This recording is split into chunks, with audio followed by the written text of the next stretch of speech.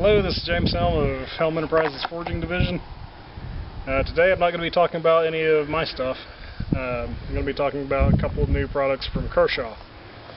I had a table recently at the Usual Suspects Network gathering in Las Vegas, and at one point I was walking around the show looking at other people's tables and came across the Kershaw booth and saw these and I liked them. They intrigued me, and so after the show I ordered a couple. They just got here. I haven't done any cutting or anything. We're going to do a little bit of looking at them and then testing. Obviously I would prefer that you order a blade for me that I make, but if you're not going to do that, I think these are looking like they're going to be a real good tool for the money. And I'd rather you spend money on this than some other brand that people seem to be spending a lot of money buying that has a fairly poor reputation at this point. So, let's take a look.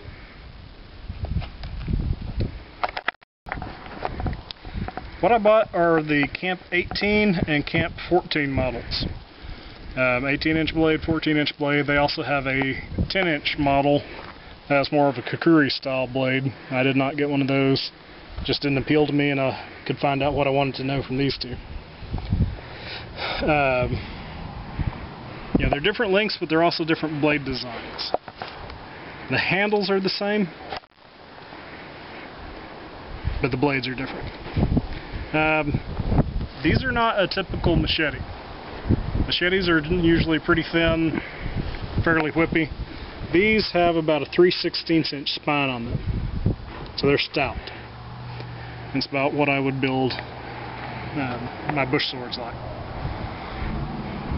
In spite of being that thick, though, they're pretty light and balanced. It's a full flat taper, going from the spine down until the secondary bevel starts, which leaves a lot of strength and takes out a lot of weight. It's a good way of building a blade. I don't know why there aren't more production companies that do this. The buck hoodlum, same construction, but not a whole lot of factory knives, big knives that use that these days. The steel, I was told by the representative at the Kershaw booth, is something like a variation of plain medium carbon, like a 1060. Don't hold me to that, but I'm pretty sure he said it was like a 1060. It's a Chinese version, but hopefully the quality's good. We're going to see as we test. The edge is decently sharp. I haven't tried to cut anything with it yet. I don't believe it's quite hair shaving. Nope, it's not hair shaving, but that's a pretty sharp edge for a machete, for a brush tool. It's close enough that it wouldn't take that much work on a whetstone and a strop to bring that up to shaving sharp. If you're curious how to do that, you don't already know, check out my sharpening videos. I show how I sharpen to shaving sharp. So it's not shaving sharp, but it's a good working edge. The handles are well designed. They have a little bit of drop to them, which drops the sweet spot for chopping on the blade down a little bit below the level of your knuckles, which is a good thing. Gives you a little more power. It widens here at the end, which provides a mechanical lock in your hand to keep it from sliding out of your hand as you're chopping. It also widens here at the front, making a good mechanical forward lock. So if you have any kind of a forward motion with the blade, this is pointy enough you could stab with it. If you're doing that, your hand is not going to be sliding up. It's a rubber overmold on some kind of a hard plastic handle. It's a hidden tang, which here in a little bit we'll take the handle off and show you what it looks like underneath there. They did a good job with the tang. It has a forward and aft lanyard hole. So a lot of the, especially competition cutting knives, these days use a forward lanyard hole, so you're less likely to have it go swinging around if you lose your grip and the lanyard catches it. Or you can do it both, or you can run some cord through and around your hand like that, if you want to go with that kind of lanyard. Or conversely, it's a good spot if you want to make a braided paracord D-guard like I've seen some people do. You can anchor it there, come around with your braid and anchor it there and make yourself a flexible paracord D-guard. It's comfortable.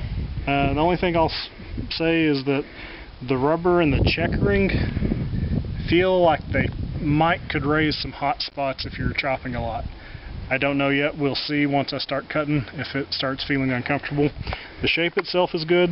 It may be a little bit much texture for how I prefer a handle.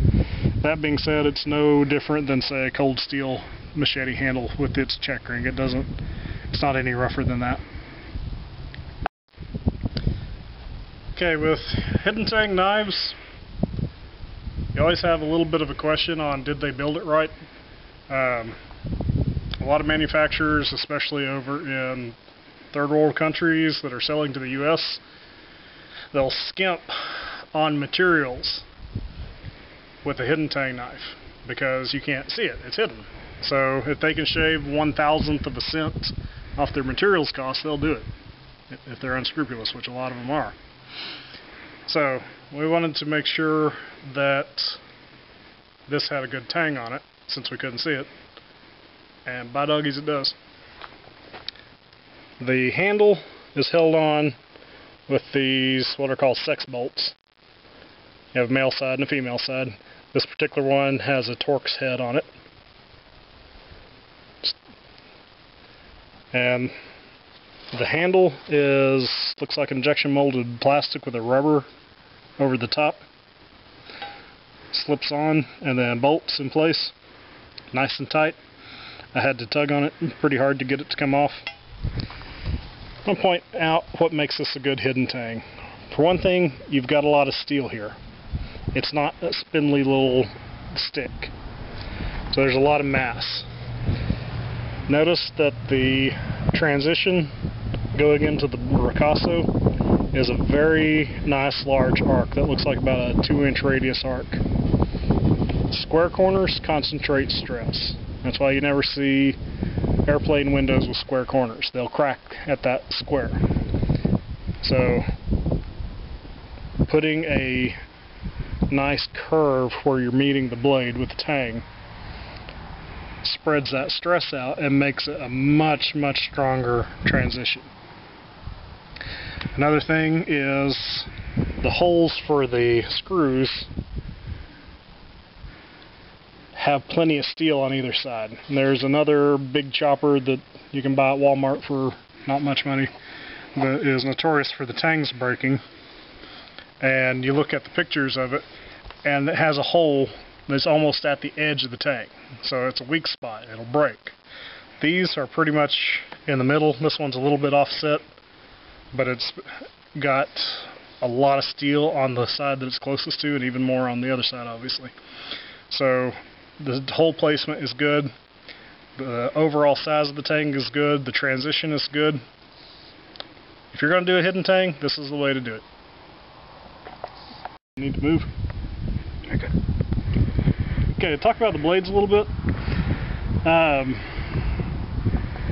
The longer one, the Camp 18, has a little bit of a drop to it, a very gentle recurve.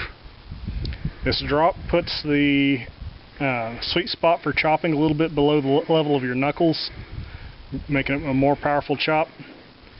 The bush swords that I make pretty much all have that drop to it. You go too far, like say how much recurve a kukuri has, and it tends to be harder to control.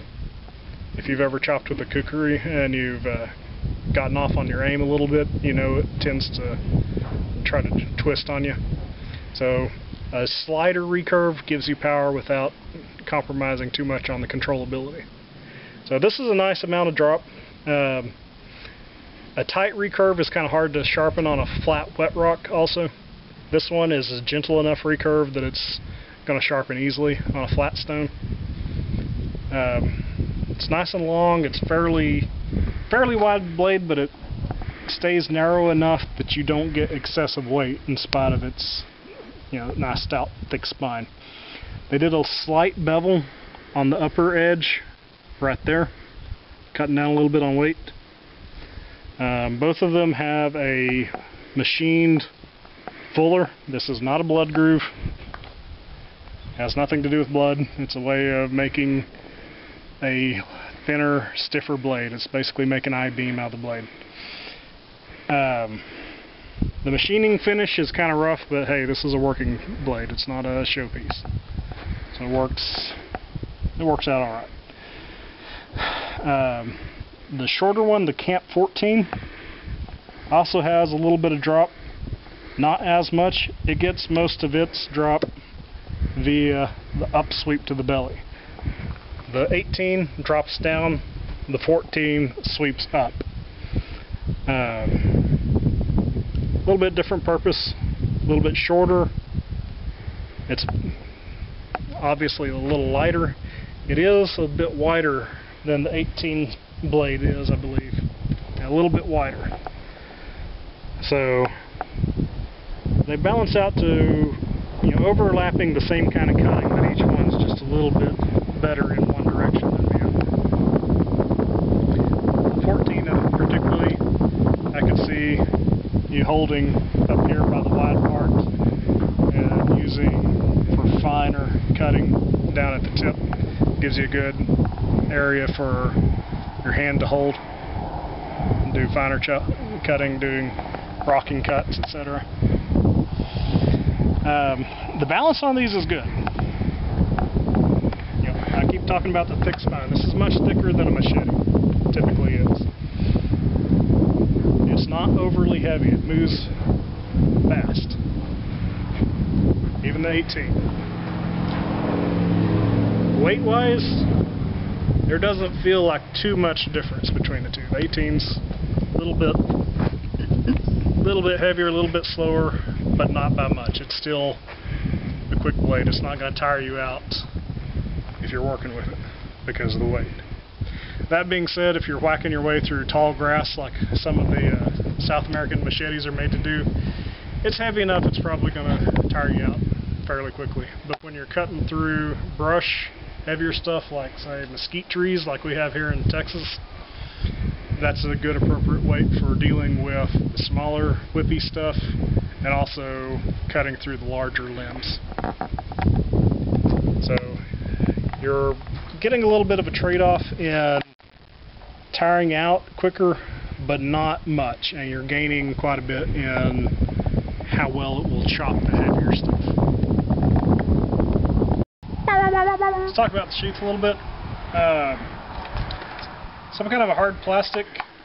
It's riveted together with hollow grommets, kind of like Kydex would be. It's not Kydex. It does not have a friction fit. In fact, it's kind of loose. You can see it has plenty of points to strap it down to a backpack, to some kind of molly gear, whatever. You got a lot of lashing points, you got a lot of strapping areas. Comes with a strap.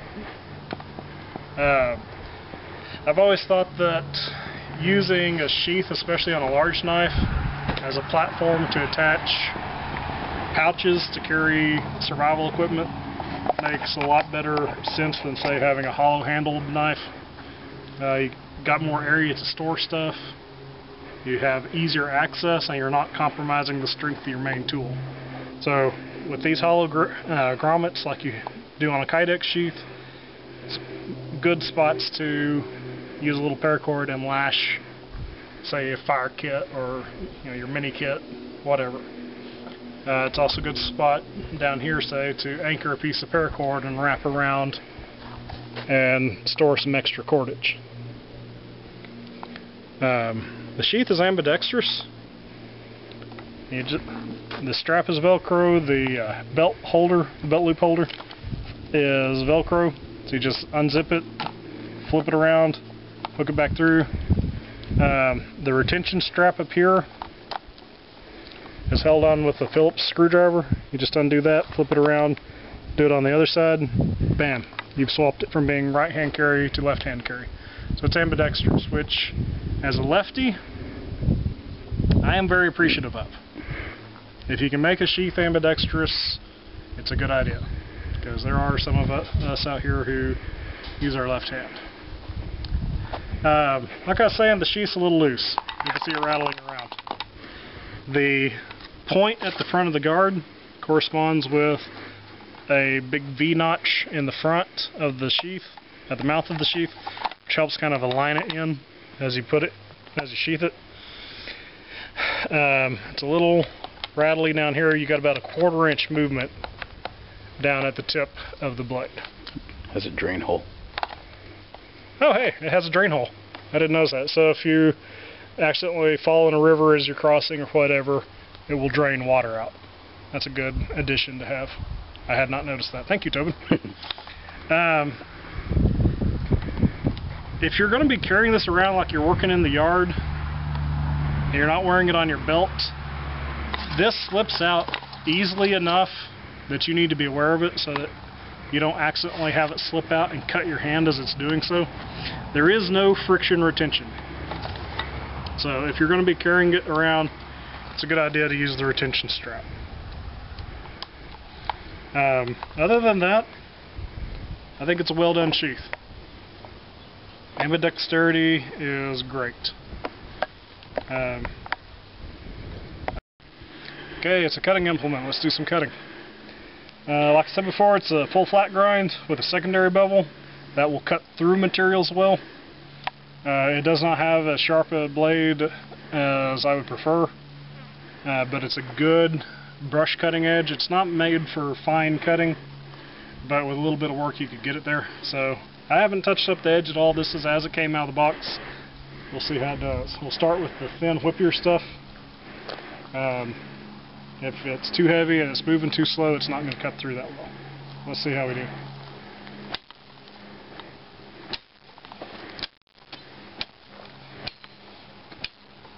Okay, it didn't bounce those at all. So even though the edge is not hair shaving sharp, it's a very good brush cutting sharp. So we'll try some harder stuff with it. Okay, a little bit heavier cutting. This is a cold piece of timber out of a crate that I salvaged. It's not going to be too much of a challenge, but it's a little more than the whippy branches. So we'll see what it does. I think I have all the nails out. Hopefully we're not going to have an unexpected nail cutting test. We'll see. And I'm not going to get overly vigorous with the cutting, but I'm just going to go at it fairly leisurely. Here we go. Oh hey, do you see how deep that bit? That did pretty good. I can't force it back in without swinging about quite as deep as it went. But that sank about that deep up into that pine 2x4. Now here in Texas we don't have many softwoods. We have cottonwood, and I think that's about it. We have a lot of mesquite, we've got oak, we've got elm, red oak, various kinds of oak, blackjack oak that will shoot sparks off of the chainsaw. Bodark, also known as Osage orange, hedge, thorn apple, I think it's called thorn apple, hedge apple, all kinds of different names for it, but Osage orange. Lots of hardwoods, not many softwoods. So typical cutting for me here in Texas would not be a pine 2x4. However, that is pretty impressive.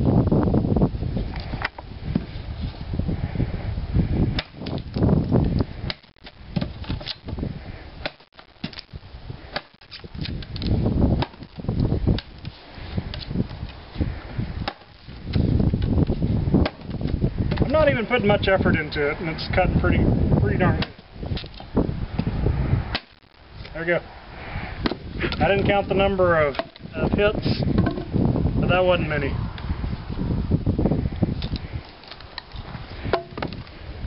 Edge is like it had been. With that little bit, there wasn't really much damage to the coating, just a little bit of scuffing, but any coating is going to take damage when you start using it. So, full flat grind with a secondary bevel does a real good job of cutting all kinds of stuff. I'm a big fan of my forged blades. That's basically how they're done, except they're forged down into that taper. They're not ground full length like this is. Eye proof. I'm going to hand the 14-inch model over to Tobin, who is currently being cameraman for me, and we'll turn him loose. Filming? Yes. Okay. You sure? Yes.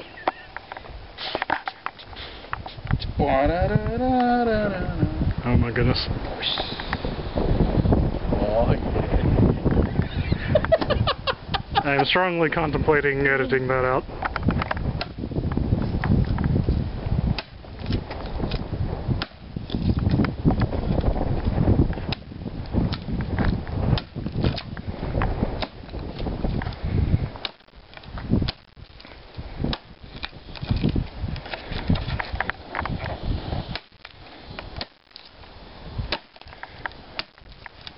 That's pretty effortless. Huh. Yeah, see if we can find a chunk of mesquite. That's cool. Hang on, let's see. It's just a little, like a little 1-inch round piece of mesquite. Let's see what it does. It gets right to the heart of it. You're not even doing a full power swing. No, just going at it leisurely. Now this is mesquite, so.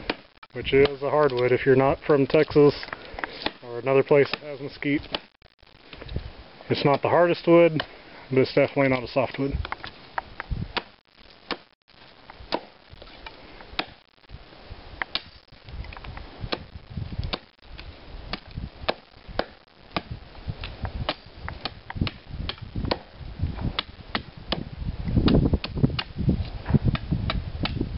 Doing some nice fine cutting.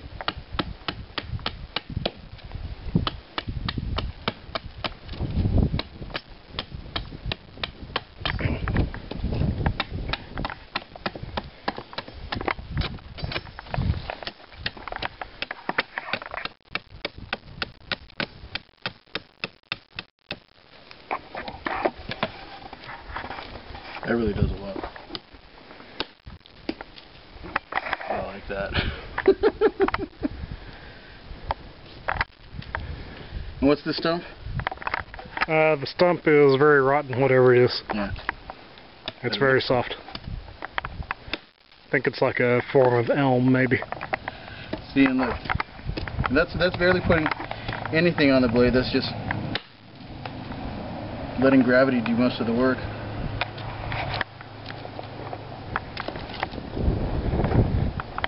I gotta pick up a couple of those. Just to have. But you forge your own. Yeah, but these are the kind you play with hard. You forge hard-use knives. Yeah. But they go for a little more than this. Exactly. For the price, that ain't bad. I'll talk about that here in a minute.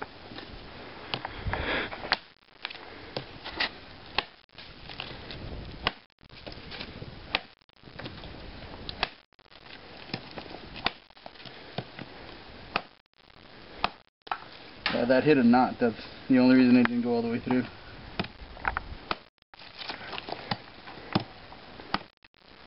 You're up to about 1.5 inches thickness there? Yeah, thereabouts.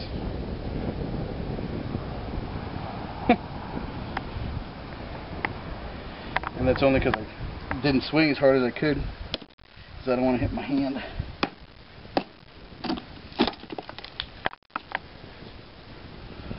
That takes a good bite.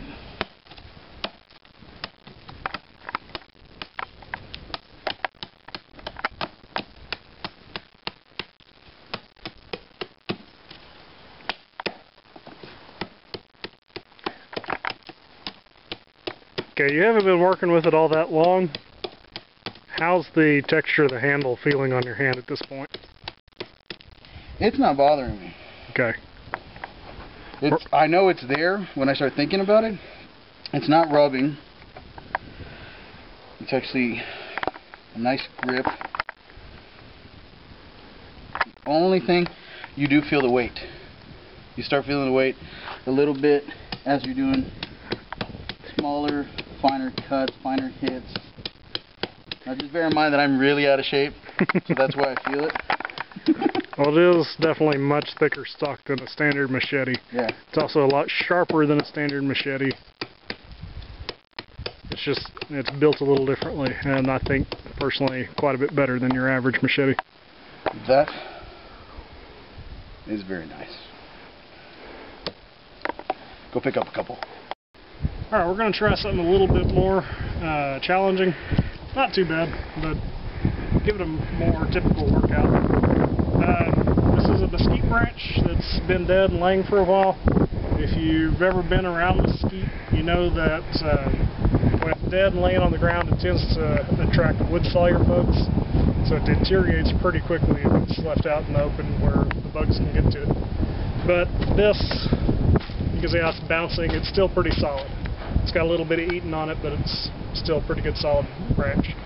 That's about the size of my mid forearm, so pretty good big round.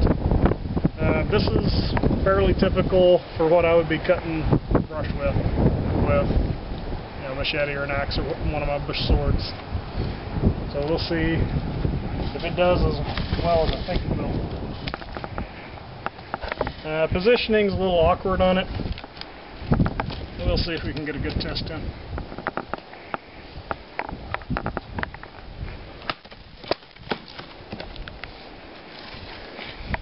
Anytime you have wood bouncing like that when you're cutting, you're losing part of your energy. Thanks, Toby. We'll see if that can help. A bit of pretty good chunk. A good part of how quickly you cut is your technique and not just the blade. Well, I've been cutting brush for a long time, so I'll be using a technique that works well for me at least. Basically come in from one side, cut, come in from the other at about a 45, and you blast the chunk out. You just keep going back and forth and it'll eat through the wood quickly. So.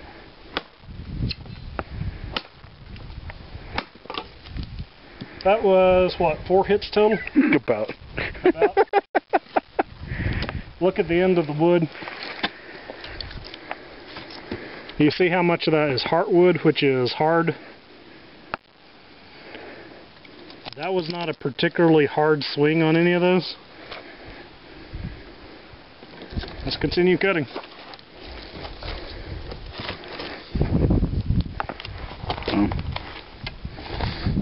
See if I can hold it. Don't get too close. You're good. Right there. Right there. Okay. A little thicker, but a little more rot to the sapwood on the outside. I think the heartwood's still pretty solid right there. It broke. But 2 hits was about halfway through.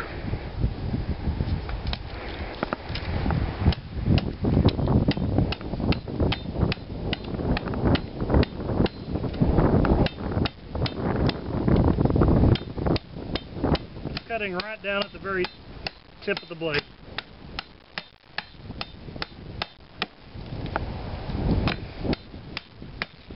I realize I haven't shot a video with me doing this much cutting with one of my own bush swords yet.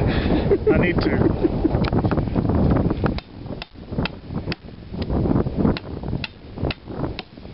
I have done a few cutting videos, but nothing this extensive with my own stuff yet. It's an inexpensive option, so you don't feel as bad. That, and I'm not about to pack this up and send it to someone, so I don't have to worry about the wood gunk being all over the blade. That's true. Which with the forge finish cleans up it quick. If you use 100 grit sandpaper, it comes back looking like it was when it's new, but still. Usually when I'm doing one of these, I'm just doing a quick little demonstration prior to shipping it off, so I need to be sure to shoot a video with my own work, doing a little more extensive cutting than what I've done.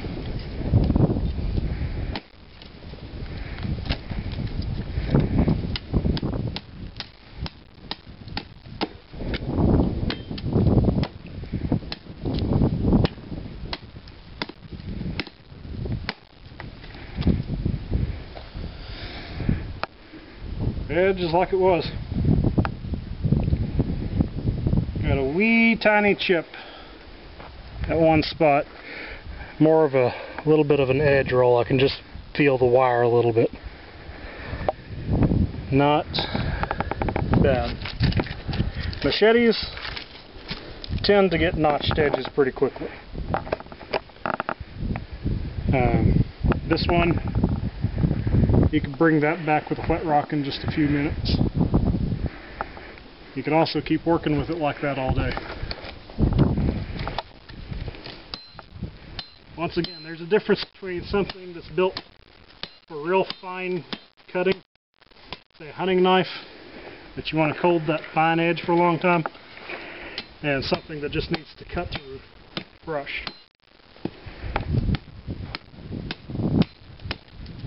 This is doing much better than I would expect any machete that I've picked up to do without, touching the edge first. Tramontinas are pretty good, but they don't come with as good an edge as what's on this. Or as good as steel. Or as good as steel.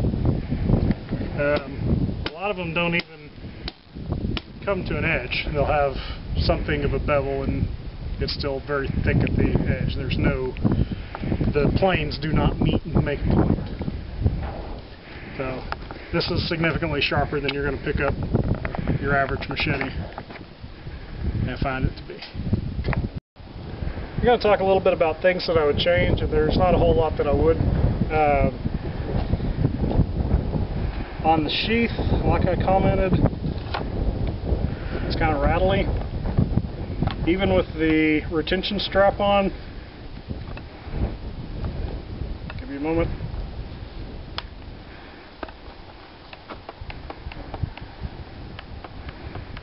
You're still getting about a 1/4 inch of movement down here at the end. Now, I've built sheaths for big blades. I've built sheaths for big blades that swell as it gets to the end, and it's challenging. It's hard to get it to fit tight and still withdraw easily. However, with a sheath like this, if you just got your clearance a little tighter down here at the tip and left the rest of it a little wider, where it's not rattling quite that much, I think it would be an improvement. As is, with it as loose as it is, it withdraws easily. You definitely want to make use of the retention strap when you're not one in your hand. Otherwise, it'll come out fairly easily. That's more a concern to me if you're walking along just holding the sheath and accidentally cutting yourself and the sheath slips off, versus say it falling out while you're walking, because you're going to have to be upside down before the blade's going to fall out like that. Another thing I would change, I think it would be a good idea to have a finger notch up here so that you can grip up close more easily and do a little bit of fine work. The 18-inch model is not quite as good a candidate for that as the 14. I think the 14 would really excel for doing the big work and then also doing some up close fine work if there was a finger notch there where you could choke up a little bit. The forward guard fits between your fingers real nicely, so it would have been a good spot to put a finger choil in my opinion. And the finger groove would be the same size as the tang. Yeah. So basically that nice wide radius that we saw, put the same kind of thing right there. It'd be plenty strong, a good spot for your finger to go. But most people in general are not going to be hacking their way through the South American jungle and with one blade and they need to do everything. So that's probably not as big a deal for your average user, but I could see if you were a power user, you would probably want to take a little section out right there with a belt grinder or something around the corner so that you don't, the sharp edges of the corners don't dig into you. And make a little finger notch for doing some up close fine work. Steel held up alright. There was a little bit of notching going on this one, on the 18, when we were doing the bigger piece. Nothing too bad. Like I said, you could keep working all day with that without worrying. I don't think mine would do that. I've never seen mine notch out quite like that, chopping that much. But compared with what else is on the market, I think it did quite well. Price? I'll get there. I haven't worked with it long enough to see if the handle's going to be a big problem. I'd have to work probably for a good half hour, hour and a half, chopping brush to start causing issues. It's been a little while since I've done any brush cutting, so my hands don't have quite as much callus. They are callous, but not as much as they have been in the past. So I can feel it a little bit, not a whole lot.